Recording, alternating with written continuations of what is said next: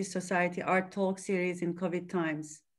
My name is Tansa Mermerci Eksioglu, and I'm a board member at American Turkish Society.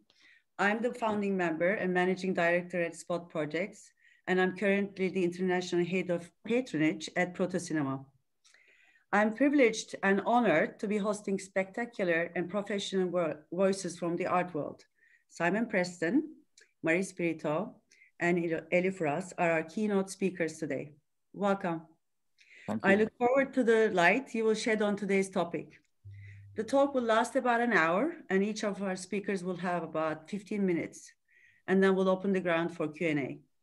I'm just going to go ahead and ask each one of our speakers to introduce themselves. Simon? Thank you, Tansa. Thank you for the invitation and the opportunity to join this panel of colleagues and friends. And I currently work with Allan Schwartzman, who is a sort of preeminent art advisor here in New York City, and has basically functioned as an advisor to not only some very significant collectors in the US and abroad, but also has worked really on large-scale civic projects from Inachim Sculpture Park in Brazil to the Glenstone Museum just outside Washington, and his longest client, Howard Wachowski, the Wachowski family in Dallas. Yes. Prior to that, I was the sort of owner-director of a gallery down the Lower East Side, Simon Preston, that ran for 10 years and closed in 2018. Thank you. And Marie? Thanks, Tansa. This is fun. Thanks, John Sett and Ella and everyone at the American Turkish Society. I'm super excited.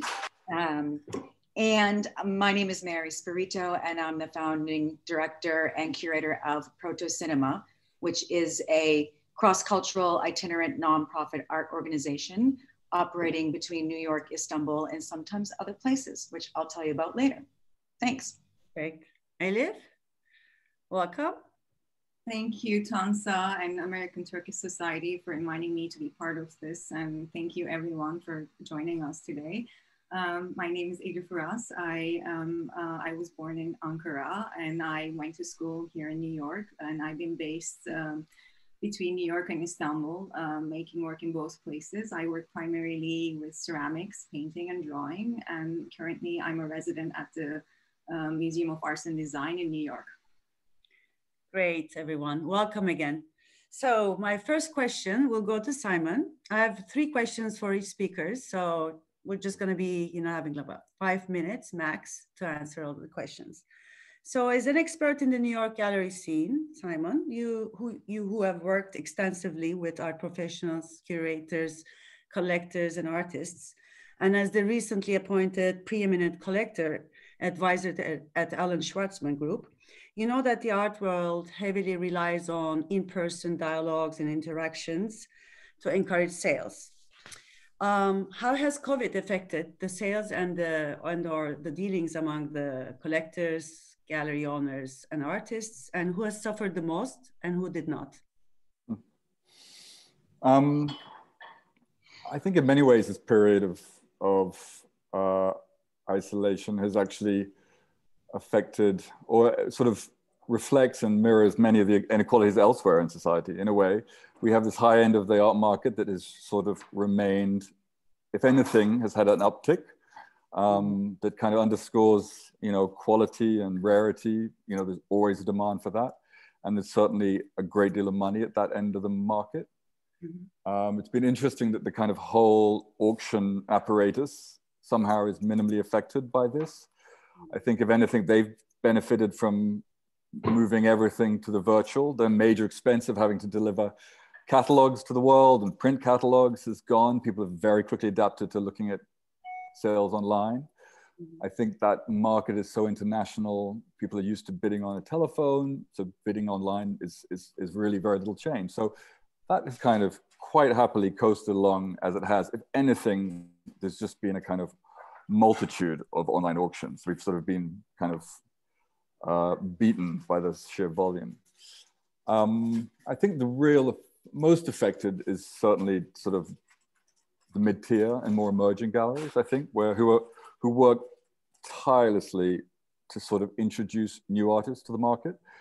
And I think it's there that in-person dialogue is more critical, and the efforts from sort of the gallery system and nonprofits to really make these introductions, install shows, explain some of the more complex ideas at hand, it's just lost in this moment.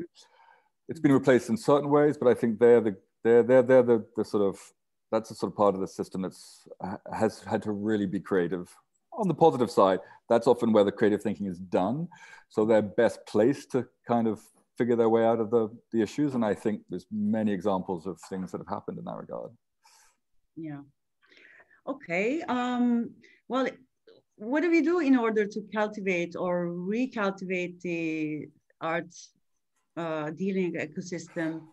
And what measures are there? And can you please talk a little bit about the Global Gallery Climate Coalition? I think there's been a lot of, it's been wonderful to see, creative minds come together and think of solutions. I mean, that's sort of been one of the most positive and kind of inspiring aspects of this. The Gallery Climate Coalition is certainly one example of that, which really was started by the directors of the Frieze Art Fair and a number of kind of gallery owners who really decided that they'd really seen too much excess and waste and sort of disregard for their sort of carbon footprint, and have come together and basically provide the tools to galleries now to be able to kind of measure and kind of commit to emission kind of reduction. I think that's from one end, which is, really just tool building, to sort of a more recent thing that's appeared is this museum exchange, whereby, the sort of online catalogs of works for donation that now are kind of, on the whole, museums have been very beholden to their trustees, and that's where their pool of donations have come from, particularly in the US, where there's very little federal funding for the arts. So there's always this reliance on the sort of private individual.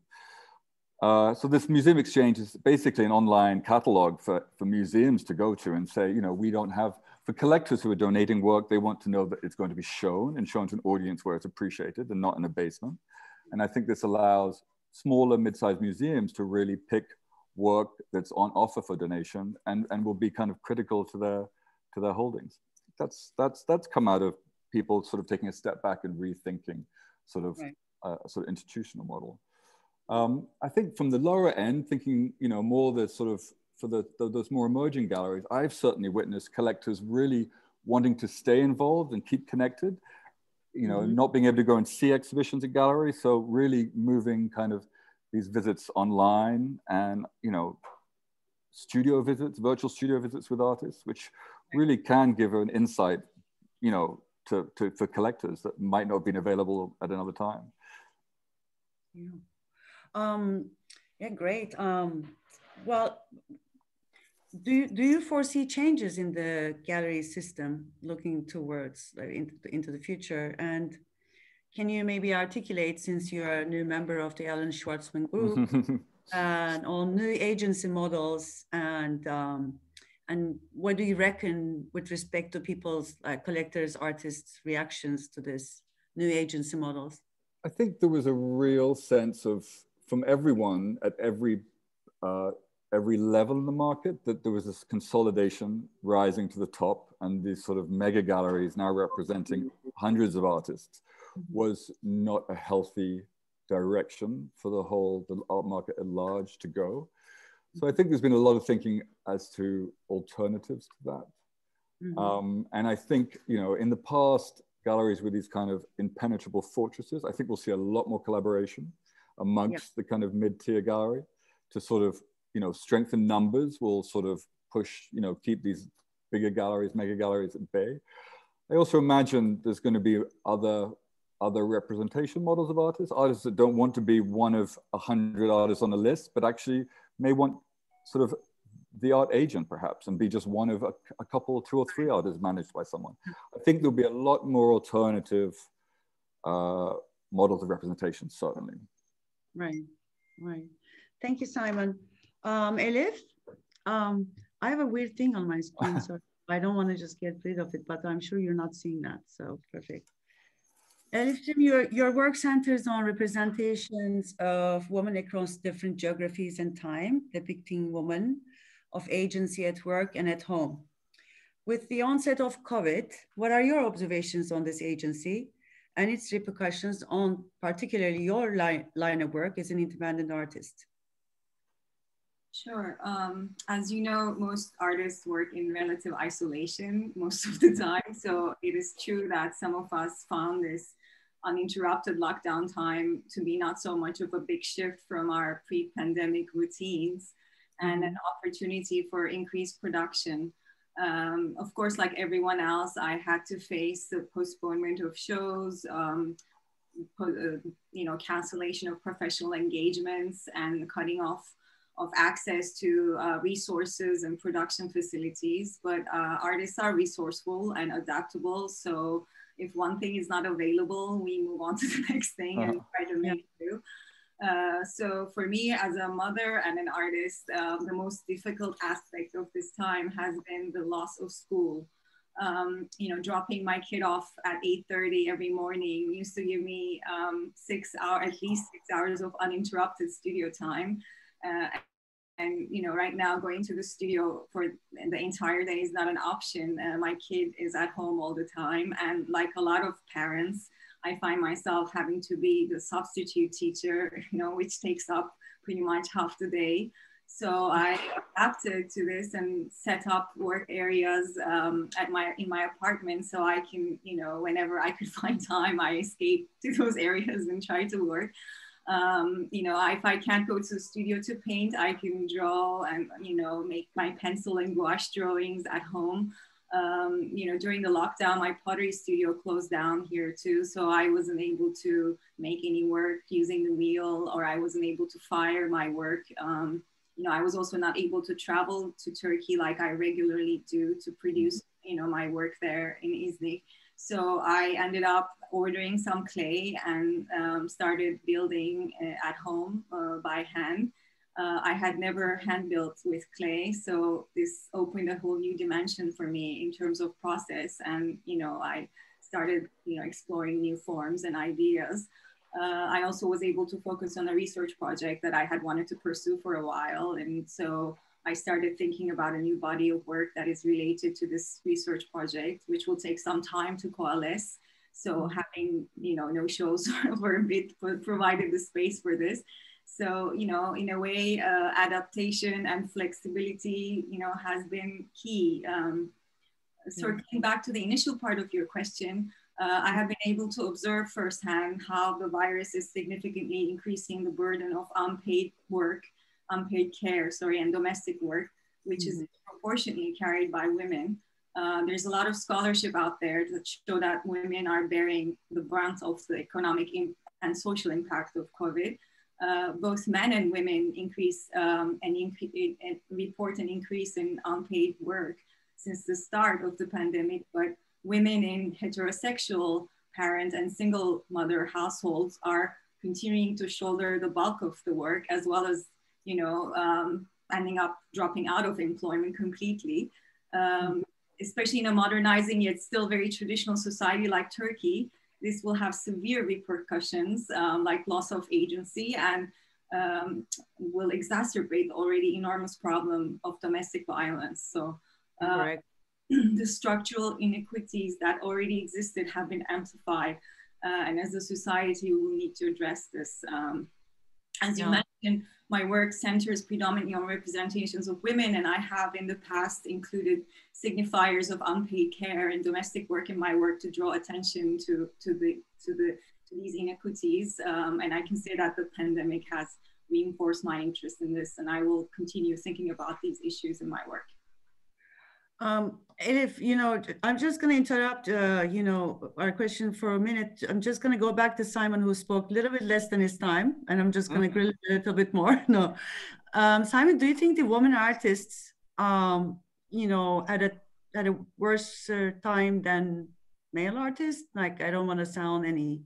I mean, I think without question. The agency issue here, work and home.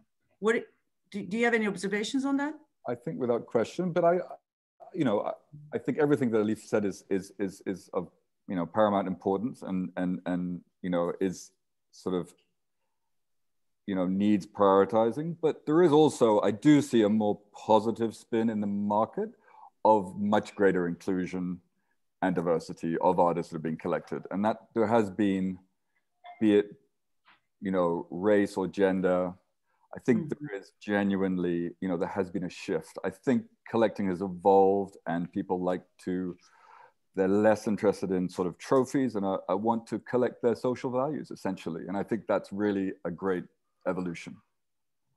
Mary, I see you're nodding. Do you have something to add to this? Because you're also very, very much so involved in these issues. So maybe a sentence? Yeah, thanks, Tansa. Yeah, I see a huge turn in people that are collectors and patrons, or both, that they're making a really big effort to be supportive of, you know, where their values are and their interests in social justice across the board. Like it's becoming a huge issue. And I see a lot of action behind it as well. I think it's been a positive change. Yeah, absolutely. Okay.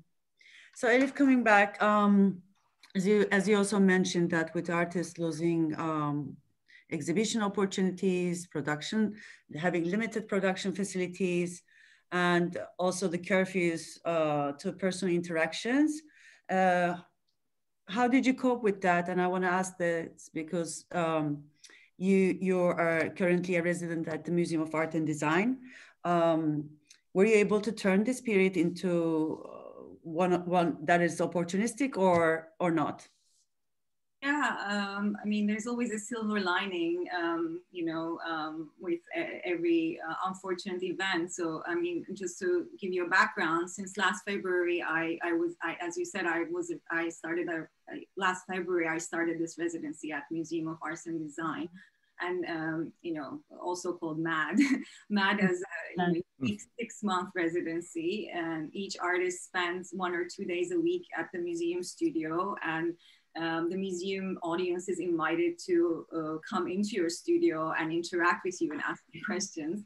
And you also have school groups coming in, and there's definitely a you know, great diversity of audience in terms of gender, race, and class at the MAD.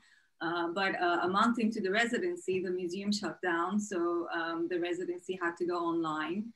I was unable to access the studio and have the audience interaction, but as I said, the silver lining is that it provided a sense of community during this strange and uncertain time where I could get together with the fellow residents and museum staff and curators on Zoom and talk about our present reality as well as the work we were undertaking for the residency. It also allowed me to structure my time better to, you know, pursue this research project that I had proposed specifically for this residency. And because the public facing aspect of the residency also went online, we were having online studio visits every month. So this gave my work more visibility than, you know, I would have expected at this time. And the museum also generously extended our residency to an entire year instead of 6 months. So when the museum reopened in the fall, we could go back to the studios, even though, you know, now the floor is just closed, you know, to the public and, you know, work there. But, you know, there's a wheel there and a kiln there. So I was able to further the work I had started during lockdown. You know, as you know, making ceramics is like long and sometimes arduous process. Yeah. And some of these new works literally took 6 to 7 months to finish from inception to the final firing. But, you know, I'm happy to have had the opportunity to, you know, produce my work using the facilities there. And another silver lining for all of us, I assume, in this landscape is that we're able to attend any lecture or conversation we want. You know, the right. Art institutions and museums offer so many fantastic opportunities with amazing artists. So it's been a good time to sit back and just take in and learn. For example, like Guerrilla Girls have been long been a, you know, source of inspiration for me for tackling social issues with biting humor. And just to give you, for people who are not familiar with them, these are artists women artists who wear gorilla masks in public to disguise their identity. And they have pursued since the 1980s a project dedicated to documenting and revealing the gender inequities in the art world and the world at large. So yesterday, I've never been able to hear them in person. So yesterday, they were on my screen doing an artist talk with at the Hirshhorn with the curator there. So, this was like amazing and fascinating. One of the best things I've heard for a while. So, if you want to check it out, I highly recommend it. It's on their website. I would love to. But as for your visibility as an artist, like I think this, maybe I will ask from different perspective of our speakers, has your experience at the MAD contributed to people getting to know you, I mean, your practice, and maybe purchasing your work? Like, because you're just mentioned, I didn't know that one still couldn't visit the museum in person. I here because the museums are open and people can just wander around. You can visit the museum. You just, the studios are not open to the public. I see. Like the last time I came. So how does this process affected your visibility in terms of your actual practice and maybe reaching out to the exits?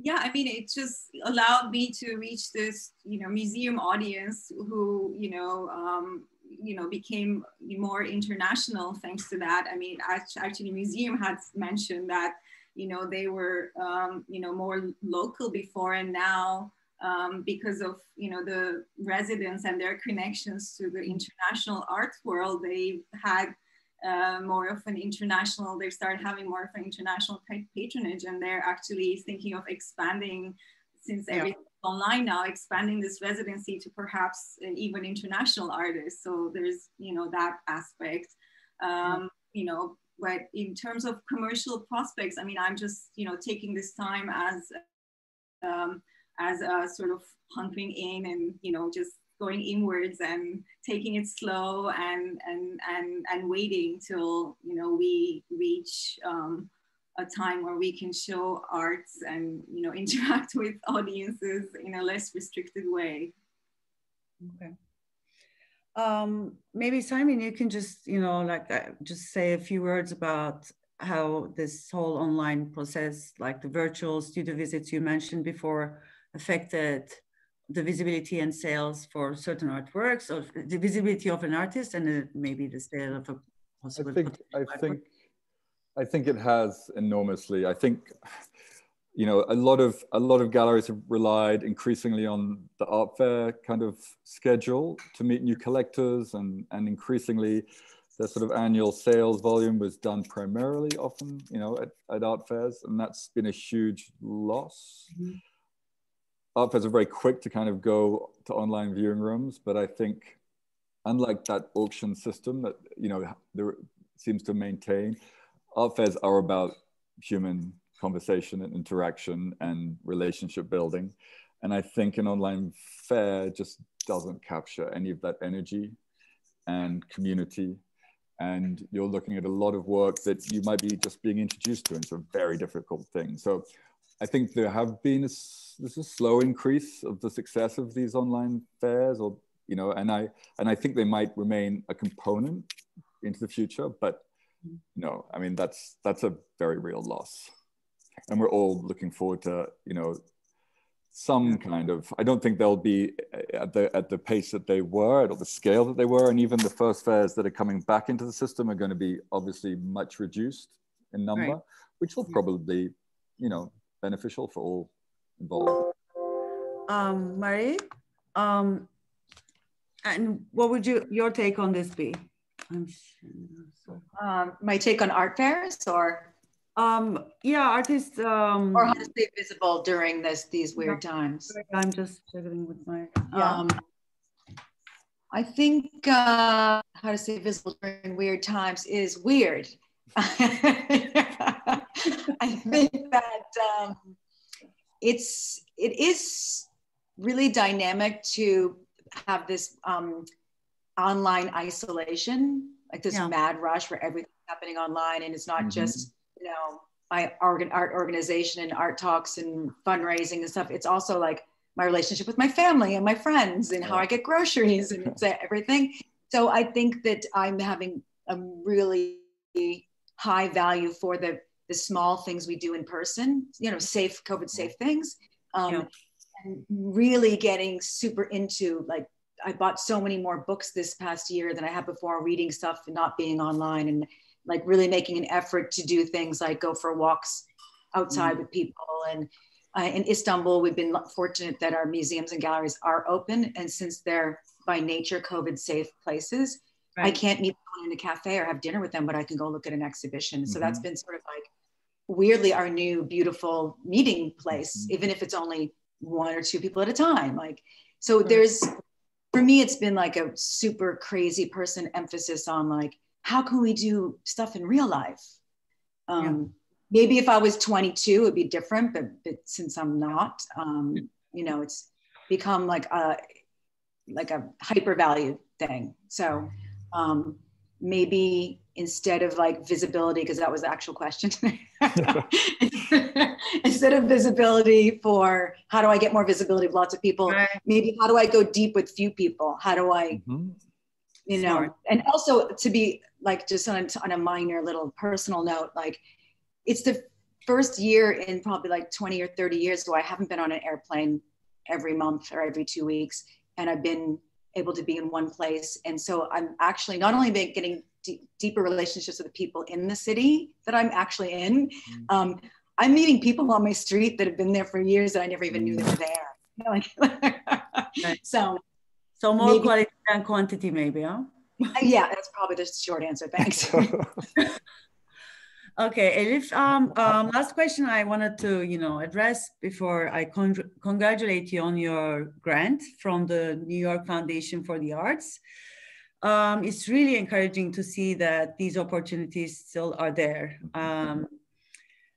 But in your opinion, has there been a change in the financial support system towards the artists? And would you be able to compare that of New York to Turkey?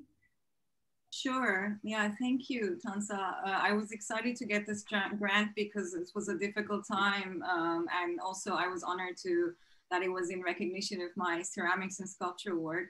I mean, coming from Turkey, it's hard to grasp the breadth of fellowships and grant opportunities available here. There's, you know, hundreds of public and private foundations dedicated to supporting arts, and it takes a while to, you know, get to know the field and pick the ones that could work for you. But it's a great resource if you dedicate some time to it.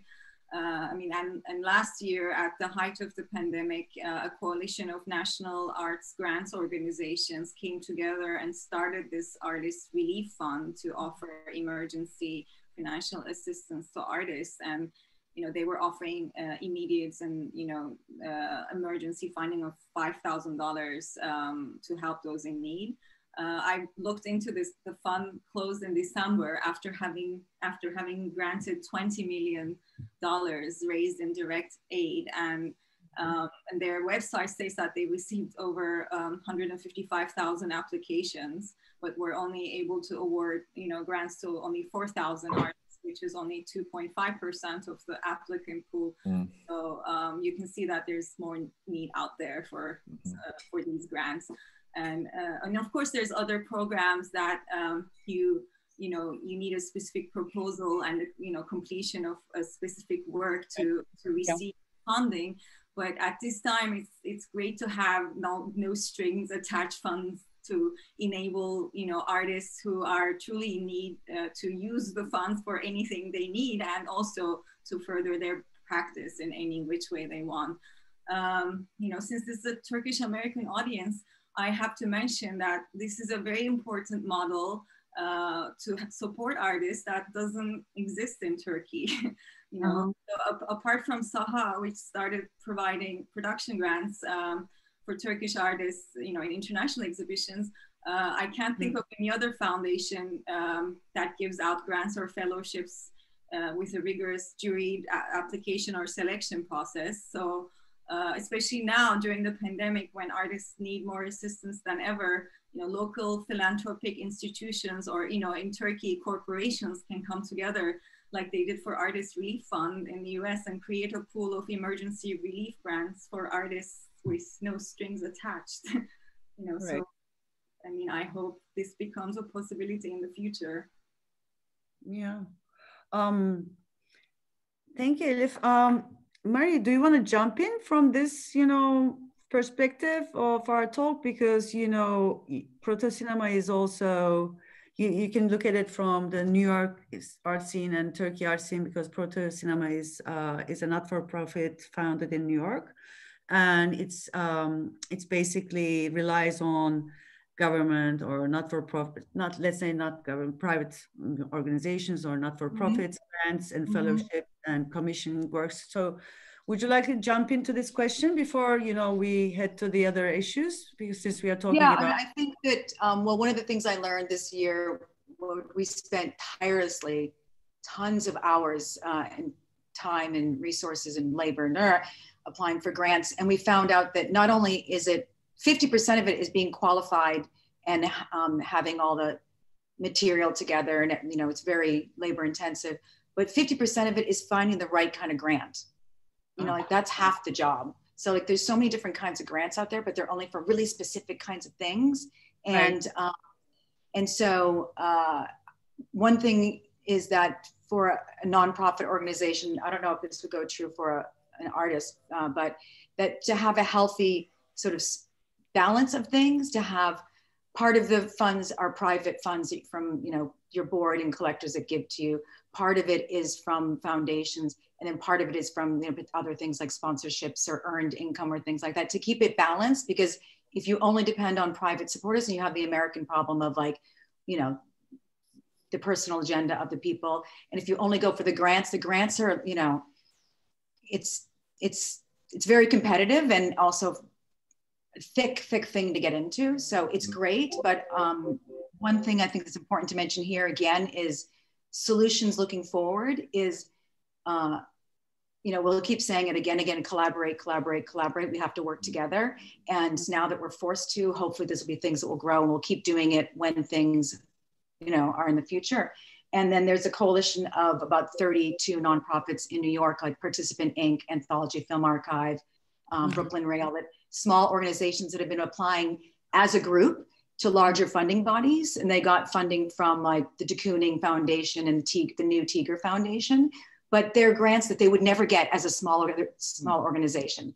But since they were together, they were able to get like major support. So this kind of stuff has to continue. I think we have to just work together. So this sort of, individual, get out of the way, I'm going to get it, instead of you, it's like, let's all get it together. So this is not just also in our fundraising, this is also in the content of our work, and the way we do it is as important as how we do it, kind of like that. So. Right. Protocinema commissions and presents site-specific exhibitions, Istanbul, New York, all over the world, really. Don't you get artist-centered grants, or is it always the organization Protocinema as a not-for-profit getting the grants or partnerships? Would you? We do both. So we apply for, operating cost institutional grants. Like we got that support from the FFIA, Foundation for Arts Initiative. But then when we're developing a project with an artist, we'll go and apply for grants specifically for something that's interesting, like for Hera Bugtaşyan, who's coming up, for example. Yeah. She's interested in archaeology. She's, has certain, other concerns about migration. So we'll go after institutions and approach them. And again, the thing that's interesting is it's also a lot about personal relationships. Yeah. So in the way that with working in a gallery, you have to have real relationships with collectors and museum, acquisitions, curators, authentic long relationships builds, healthy interactions. Same thing with the foundations. You go and have relationships with them and get to know them and talk to them, so they know about your organization and how it's running. And so that's also a strange thing in these times when we're, having our relationships on this format. So, yeah. So we kind of moved from backwards to front. So during COVID times, you successfully managed to make the most, I think, out of these times by with the launch of this group show across 5 cities called A Few in Many Places and Protocinema. And this exhibition is kind of defined by the restrictions and curfews of our times. What has been the reaction of the artists, the collector, the art professionals to this new series of exhibitions and Protocinema? How do you reckon? What did you see? What did you observe? The reaction, well, the first reaction was when I made the idea and I started inviting the artists, you know, do you want to be in this show? The idea was that there's no flying, no shipping, and low consumption. So we're really taking this on. Like, if we're going to say it, let's actually really do it. And so there won't be any, most probably there won't be any visitors to the space. I mean, like maybe very low. I mean, yeah. So I called up artists like Michelle Lopez in Philadelphia and say, Michelle, do you want to do an intervention in your own city in a place that's already, you know, somehow functioning? Or Burak Delier here in Istanbul in a bakery that's functioning as a, you know, an actual permaculture ekbeciye bakery. The artists love this idea. And I said to them, listen, the audience is going to be just people who can get there walking in the neighborhood. It's going to be art people and general public people that go there to, you know, buy their bread or, you know, do whatever. And the artists thought it was great. So that was good. So that was the first step. So then when we started getting it out there and actually doing it, the next thing is the visitors. And it was really kind of intense because you're talking about 5 different cities that are going through very different situations, and we're being responsive to each situation. So like in Berlin with Hassan Özgür Top, they could have a kind of underground opening because it was a little bit okay at that time in Berlin and people could get together. But then in Beirut with Stephanie Sade, because of the explosion in August, like her work never physically was realized. It was conceptually realized. She made it, but then it got destroyed. So we had a completely different kind of scenario. It was really intense. And then not only, as we all know, like every situation, every city is very different to each other, but also every week it changes. Like 1 month and everything's completely, that was so April 2020. But then the next layer was the press and the public. And we got, like, Kaya Gench wrote a great text about it for Art Forum, you know, in the United States. And then we even got someone I never heard of, a beautiful magazine in India called Stir World. They wrote like a super articulate and great coverage. So we were reaching people were coming to us that we'd never even like conceived of before. So that was that kind of magic happening. So yeah, I mean, it went so well. We're going to do another one this year too. Okay, that was what I was going to ask you. Oh, sorry. Are you going to repeat that? You're planning. We're going to repeat it in 6 cities: Seoul, Bangkok, Istanbul, of course, New York this time, San Juan, and Guatemala City. Beautiful. Great. Yeah. Wow. Smart idea. I like this idea of far, far away, yet in my heart commissions and exhibitions. But it's also kind of grassroots. Like, you know, you do little things in pockets in different places, but then you connect them. So maybe we only had like whatever, 600, 800 visitors in Istanbul, but they're also reading the zine where we commission writers to write text about all the different interventions. And then you see in each place that it's also going on somewhere else, that we're not alone. Like it's happening in Philadelphia and it's happening in Montreal with Abbas Akavan. So it has a collective, you know, interconnected feeling too, and that we feel empowered, hopefully. We do it in real life and we also do it digitally, and we're not alone. Right. I want you to also talk a little bit about the Protocinema Emerging Curator series and the screening tour, because given the closed borders and curtailed travel, how do you pursue these objectives and be visible? Well, visibility is an interesting, thank you, Tansa. I know. I keep bringing that because the Emerging Curator series. You have to see it. That's fun. Yeah, you have to see it. But the thing that's interesting is this year, Alper Turan is curating it, and he was responding to the actions by the Turkish government about LGBT community and their very active legislation against the rainbow. in the schools, on different things, and banning that. And so they're understanding this is a signifier of a certain community. And so his exhibition, which is going to be in Istanbul in an artist-run space called Poche by Larissa Uras. It's an underground space. It's an apartment gallery. So we'll be able to have visitors, but of course it'll be like, you know, COVID regulated 2 or 3 at a time kind of thing. But he invited artists who are all responding in some way to the visibility, the kind of visible signifiers of how do we stay present and visible to each other, but not visible to someone we choose not to be visible to. So no more rainbow, fine, but there's something else, and we'll figure out another way to have dialogue without hiding. So we stay visible to a selected readers, let's say. I see. Yeah. So that's how that's going to happen. Guys, I'm really enjoying this this conversation, even though my computer keeps on giving me a battery low sign, which freaks me out. Well, I kind of, you're also positive that I kind of see the light at the end of the tunnel, and I don't want to dwell on the negative effects of the COVID times from many hats that I'm wearing. But last but least, I would like to ask each one of you to just like give a brief clairvoyance, you know, like prediction, imagination, opinion on the COVID-induced attitudes, like given the COVID-induced attitudes, adaptations, and manifestations, what would your best bet be with reference to the new models of existence and agency? Shall I go first with that? Sure. I totally go with the positivity. And I think one reason I got involved in the art world in the first place, it was one thing you actually had to get up from the couch, go to the door, leave your house, and go into a museum or a gallery. And I think during this time, so much would have transferred to online and will probably stay there, from the way we shop, the way we communicate, the way we, you know, view so many things.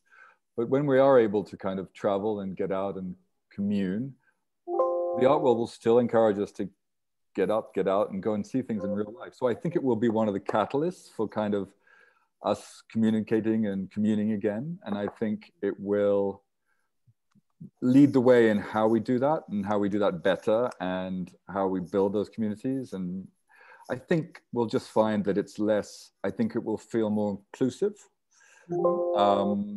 And I think we're seeing institutions, I think institutions have led the way in some of the thinking around how people have responded to COVID. Watching museums become, you know, anything from food banks now to vaccine centers, you know, I think that's extraordinary. And suddenly you see the versatility of these, you know, they're not just art viewing sites, but they're community sites. And I think people who have gone to these museums that would never have even known that they were, you know, in their neighborhood, I think that's exciting. And I think the art world should take, you know, hold some of that close. I also feel we could invert our value system a little bit.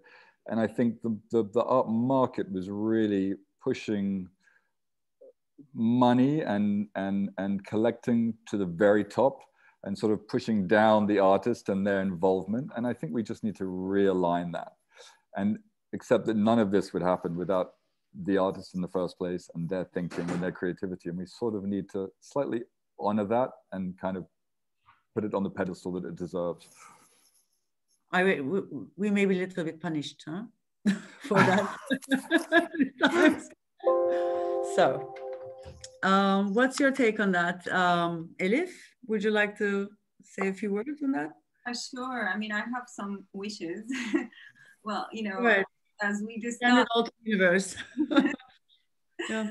I mean, you know, things, hopefully there's light in the end of the tunnel, but there's also, you know, I mean, what COVID has exposed is that, you know, there's, you know, a lot of inequities that, you know, were accelerated. So, I mean, I think we should still, you know, try to, you know, strive to close the gender and racial pay and representational gap in the art industry. You know, in terms of, we were talking about the women and, you know, there's also minorities and, you know, anyone besides white men lagging far, behind in terms of pay, prices of their work, public-private collections, museum and gallery shows, and any other kind of representation and acquisition. And as Simon and Marie stated, there has been a heightening of consciousness around these issues for a while, and an effort by a lot of institutions to rectify this, but there's still it's still lagging, and there needs to be more effort made in this area, and hope we can work together to achieve that. And also I hope this becoming face to face with this situation could also curb some of our own individual consumption and production habits, be it less air travel, or more remote conferencing, or producing with local resources, or focusing on producing in a more environmentally conscious way. We can seriously prioritizing of our values as individuals and as a community, right, which I'm hopeful for. That's great. Marie? Well, aligned, obviously, that the issues that we're standing before, like UBI, the basic income, has to be worked out. The race issues everywhere have to be worked out. And then clearly we need trusted information sources, of which we have none. And so it's, put a really hard press on all the other things. And I definitely hope that when we travel, it'll be a lot less, and that we'll go places and maybe stay a lot longer. Like I was walking on Buyukada with a friend, and we were saying when people came to the hotel, they would stay and they would get mail at the hotel, and their kids would know all the people in the hotel. Like, you go and you stay long enough that you get mail there? What? I think this would be beautiful, like why do we have to rush in and out? Yeah, and I think that in order for there to be all the equity we're talking about with race and class and stuff, that we all have to just have a little less. I think it's okay. It's not okay, it's essential. So those are the things I'm looking forward to. Living with less. I mean, like, maybe we would agree, but I'm just realizing that museum shows the duration of an exhibition is longer now, no?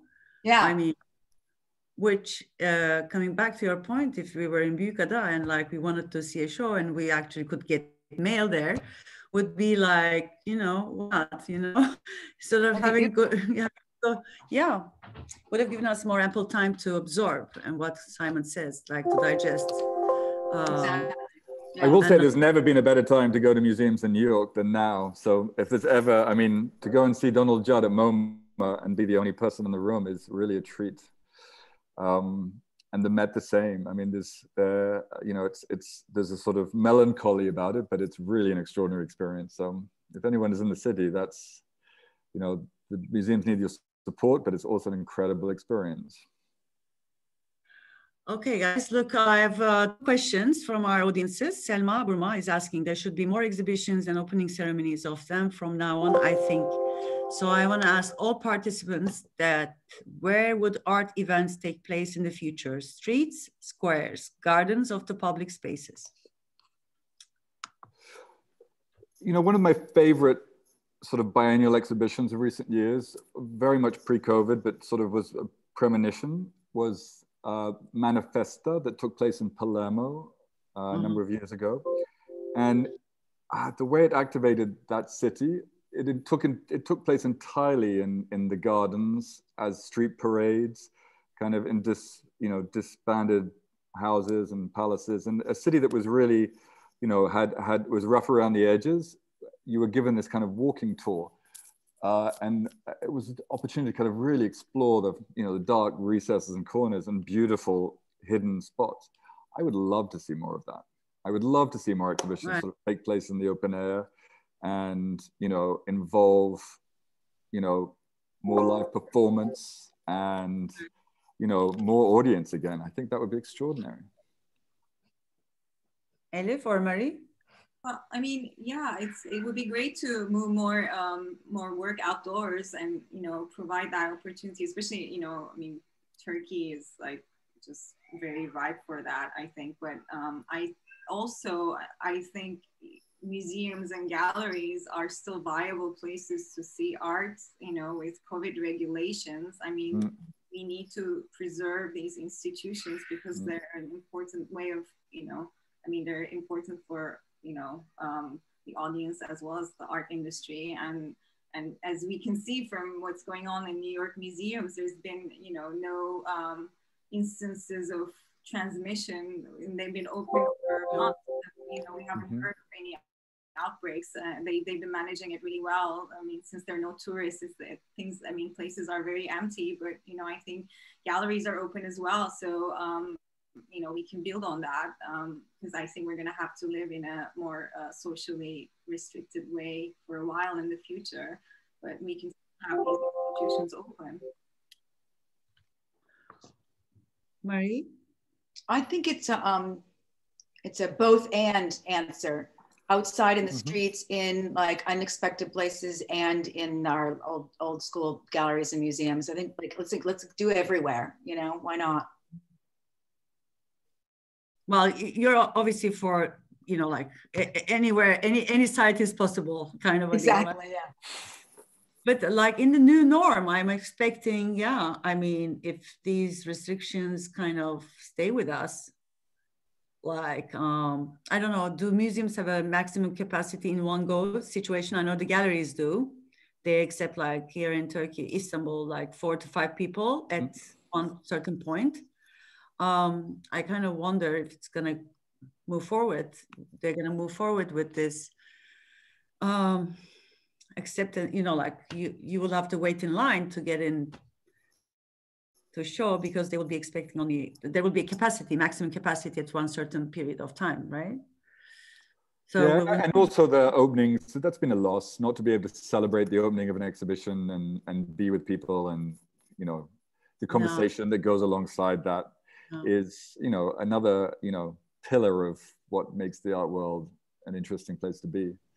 So that's sort of hard, will be hard to, I mean, you know, we need to think really creatively as to how we can keep some of that energy and kind of community alive. I want to do this thing called Stay Away Cabaret. Stay Away Cabaret? Yeah, so basically like a big outdoor space, and instead of like a regular cabaret where the tables are like, you know, right next to each other and we're like having our drinks and there's a stage, that the tables are like 6 meters away from each other, like a football field.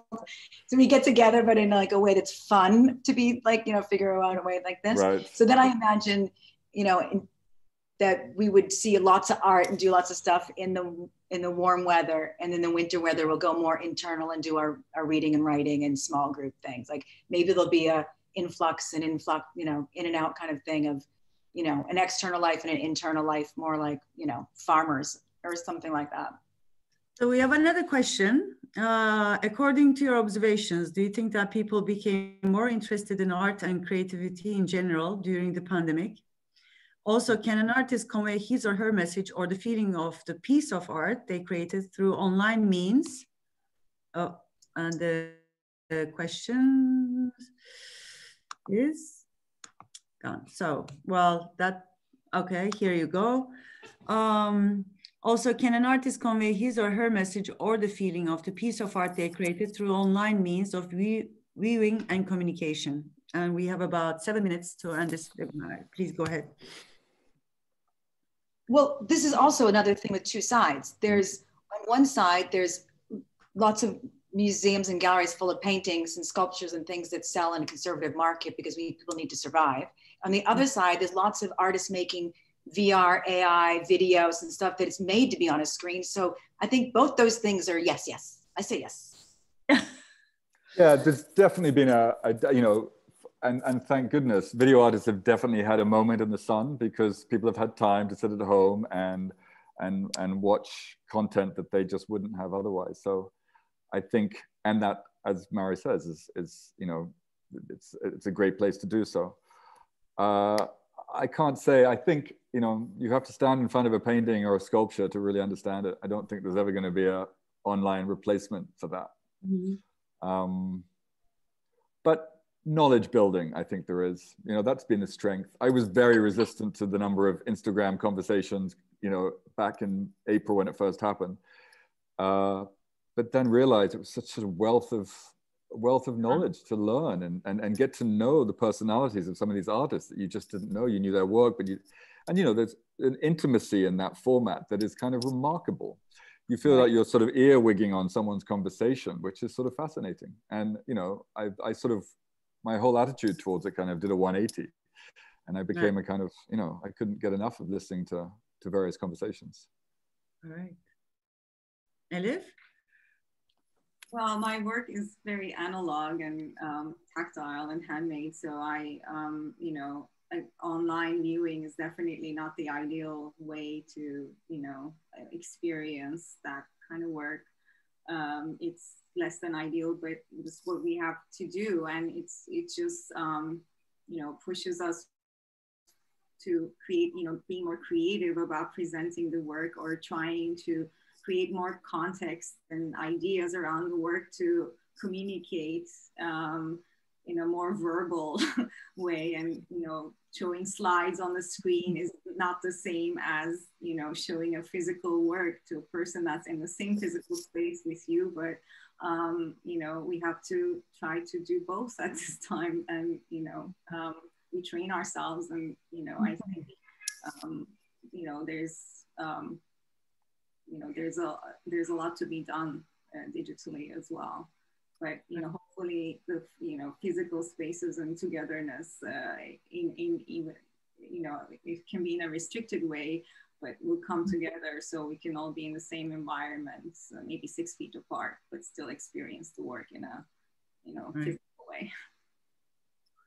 Well, I personally think that pandemic has created, not particularly, like, I didn't want to say, but artists are already creative people, but in general, the public has become more creative within the realm of social media, don't you think so? Like the posts on Instagram, the statements, the TikTok videos, this and that. I'm like, oh my God, you know, like people are so much time sitting at home and they're just like nonstop posting all this really creative, by the way, posts, news, you know, jokes, caricatures, this and that. So, well, my part would be to the first part of the question to say, yes, I think people got more creative, those people who intend to, actually. Well, guys, we were only 3 minutes away, but if there are no more questions, let me check again.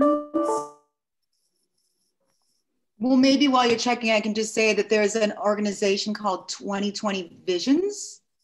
And they did a summit recently, and their whole thing is that artists think in very creative ways, and they're bringing that creative thinking to solving other problems. They're partnering them with, like, you know, people from other sectors. Like this cross-sector creative solutions is happening, and that's something also positive from this year.